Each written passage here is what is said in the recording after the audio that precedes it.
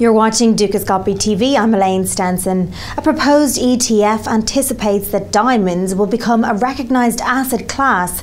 Edward Sterck, research analyst with BMO Capital Markets, joins me now on the line. Edward, after some volatility, diamond prices have stabilised and begun a cautious recovery. What are the main factors that have contributed to this? In 2011, the prices were inflated quite dramatically by speculation in the cutting and polishing centres that there was going to be a forthcoming shortage in the supply of rough diamonds relative to demand. It was really just a bubble. Prices burst and came back down to more rational levels, more commensurate with the sort of supply and demand for polished and rough diamonds at that time. Now, since then, we've seen over time a gradual stabilisation in the outlook for the world's economy. I mean, that's fairly relative.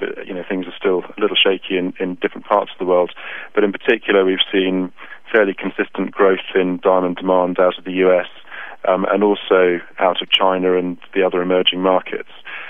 Some markets have been a bit more volatile. India has been fairly beholden to the strength and weakness of the rupee in terms of diamond demand. But overall, the outlook has been steadily improving, and that's resulted in pretty stable diamond prices.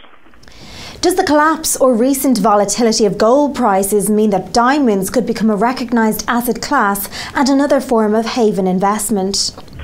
My view is that would be unlikely, and the reason being that diamonds are totally non-fungible. So if you take two diamonds, there are no two diamonds really that are alike, and if you asked 5 people to value a diamond, you'd get 5 different answers. The great thing that gold has is that it's one price for 1 ounce of gold.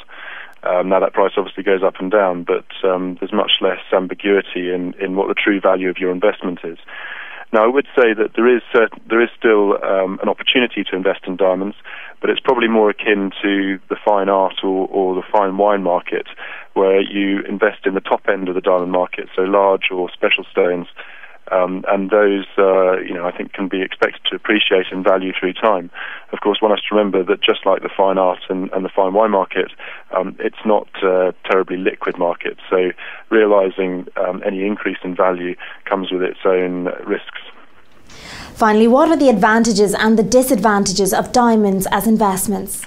Well, in terms of advantages, I'd say we've got a very constrained supply outlook over the rest of this decade and probably further.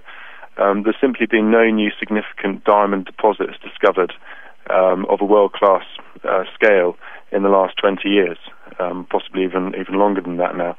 And looking ahead, with diamond demand expected to grow from the emerging markets and fairly stable and steady demand growth from the US and actually possibly even Europe now, the outlook is one where we've got growing demand but a very constrained supply forecast, and that should result in diamond prices steadily increasing over time.